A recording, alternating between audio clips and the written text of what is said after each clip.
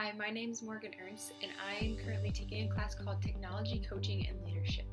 For the class, we've been reading an insightful book called Naturalizing Digital Immigrants, The Power of Collegial Coaching for Technology Integration. In the introduction to this book, we define digital immigrants as teachers that are not born in the digital age, as well as those that are not comfortable using technology in the classroom. So this actually spans to a wide variety of teachers and educators today, and the goal of the class is to use the collegial coaching model to be able to help those teachers build proficiency and become more confident integrating technology into their classrooms. As we've been reading for class, I came across a paragraph that I thought was particularly important. It's found in chapter 6 on page 70. I'm going to read it for you. It says, "In learning, as in life, relationships matter. They matter because learning, whether by students or teachers, does not naturally spring forth from ideas and plans. Learning does not take place on computer screens. Instead, genuine learning often originates through the interactions of people. And as the often repeated saying goes, coach teachers, much like students, will never care how much you know until they know how much you care. Therefore, the importance of relational foundations established in mutual trust, respect, and caring cannot be overemphasized." This paragraph struck me as being really important, and I'm hoping that it resonates with other educators as well. We often talk about how important relationships are with our students so that we can build trust and that they buy into the things that we're doing in the classroom. It's equally as important when we're using the collegial coaching model and working with other teachers to build strong foundations in those relationships so that they're invested in the work as well. On page 71, Alanas and Wilson go on to state, "Effective coaches should also devote time to learning as much as possible about those they intend to coach."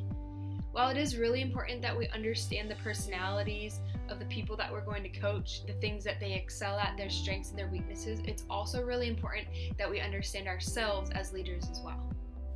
Chapter 6 provides 3 online resources that you can use to help analyze your own personal traits. The first is the Myers-Briggs. This test helps people to understand how they perceive the world around them and how they make decisions. The second one is a Strength Quest quiz. This quiz lists out your strengths and your weaknesses as different traits so that you can see how you interact with people. The third is a quiz based on Howard Gardner's theories of multiple intelligences. The combination of these 3 quizzes can be used to help you analyze how you interact with your colleagues, what your strengths and weaknesses are, and then you can use those to reflect on the things that you should do in order to build the best collegial coaching relationship possible. While the results of these tests are interesting enough on their own, the real benefits come when you take the time to reflect and see how you can apply them to your current situation. So if you're interested in seeing my results, they are in the slideshow posted above this video.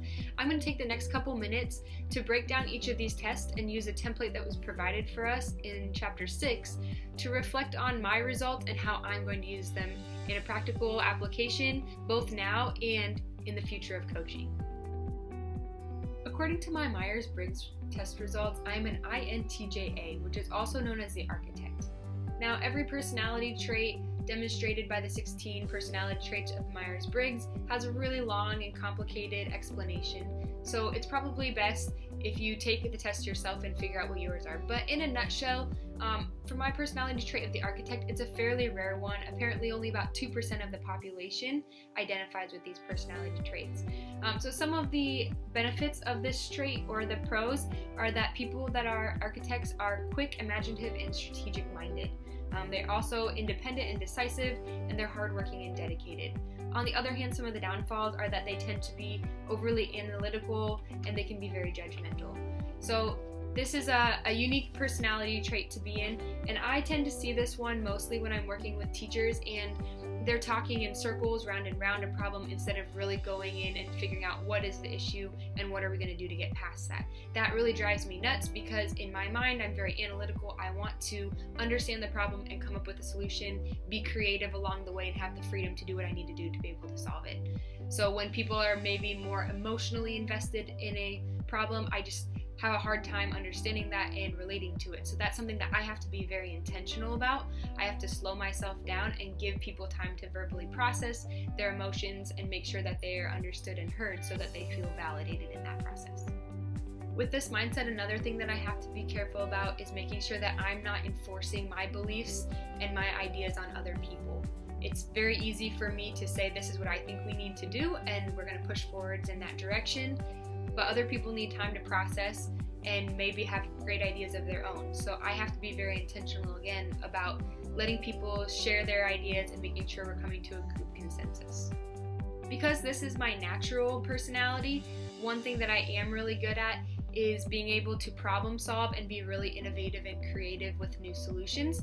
And once I see a set trajectory of where I think we should go, I'm really dedicated and really motivated to try to reach that endpoint and do it to the best of my abilities. According to my Strength Quest Finder results, my strengths are faith, purpose, curiosity, determination, and innovativeness. My weakness is salesmanship. My strengths of curiosity, determination, and innovativeness explain why I'm able to stay self-motivated and determined to reach my final goal. Hopefully, the faith and purpose strengths show that my intentions and my motivations for working with students and colleagues is always at the highest level, and I truly have their best intentions at heart. Something that I need to be careful about is expecting too much of other people and also assuming that they're as excited about it as I am. Sometimes the salesmanship comes off as just a general pushiness, trying to push people into doing something. Sometimes on the other hand, it's assuming that people don't care or that the idea is not quite worth it yet, so not sharing or speaking up. The third and final quiz I took online was based on Howard Gardner's theory of multiple intelligences. My top 2 strengths in these intelligences were kinesthetic and logical, which I guess is good since I teach math. I see this as I work with other teachers, especially when we're trying to solve systematic problems. I really enjoy a good challenge and trying to figure out what the best solution is, whereas for some teachers this is really draining and really taxing on them. I also see the kinesthetic side play out when I'm meeting with co-teachers and we're trying to plan activities. I like to do lots of things in the classroom that involve moving around and giving kids chances to interact with each other, because I know that I'm not very good at sitting still and I don't expect them to sit still for a whole class period either. With these 2 being my top 2 strengths, and interpersonal and intrapersonal intelligence being towards the bottom, it's really important that I continue to be cognizant of other people's emotions and feelings and give them opportunities to express those frustrations. So hopefully you can see that the reflection process of this personality analysis does not have to be lengthy, drawn out, or painful.